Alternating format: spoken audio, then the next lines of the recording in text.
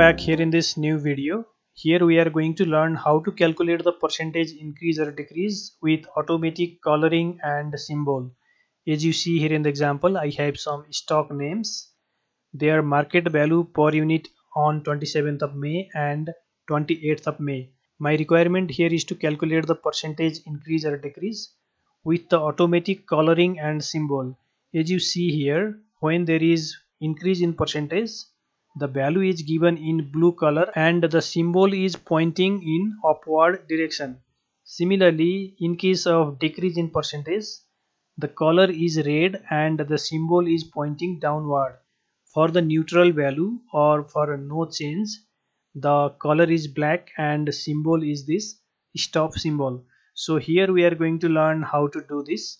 For this, let me go here in the new sheet and start doing this. First of all, we need to use a formula here to calculate the percentage increase or decrease.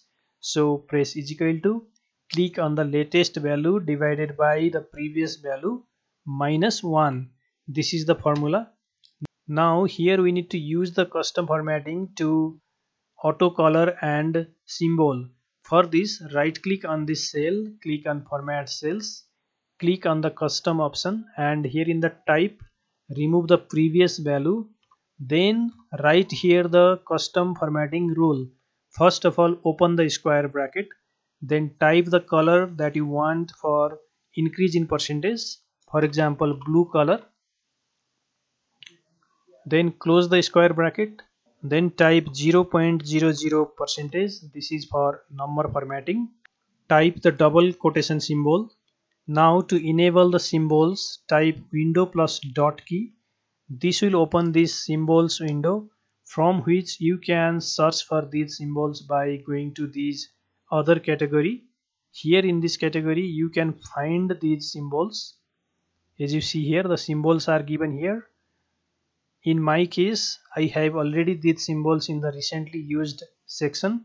So for the increase in percentage, I will take this symbol, click on this, then click here, then type the double quotation, then type semicolon, open the square bracket, then type the color that you want for decrease in percentage, for example red, close the square bracket, type 0.00%, then type double quotation, type the window plus dot key together, then select this symbol for decrease in percentage, click here again, then type the double quotation, type semicolon.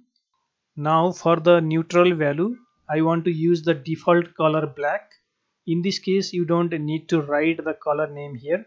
Directly type 0.00%, type double quotation symbol, type window plus dot key, then choose the symbol for neutral value, then click here and type double quotation again. Now after setting of this custom formatting rule, you can click OK, and here you see the formatting is applied. Click on this fill handle, then drag this down, and here you see the formatting is now applied to all the cells, and this is dynamic. Like here, if I change the value, then you see the formatting is automatically changed. So this is the way of calculating the percentage increase or decrease with automatic coloring and symbol in Microsoft Excel. Thank you very much for watching. We will again meet on next video tutorial.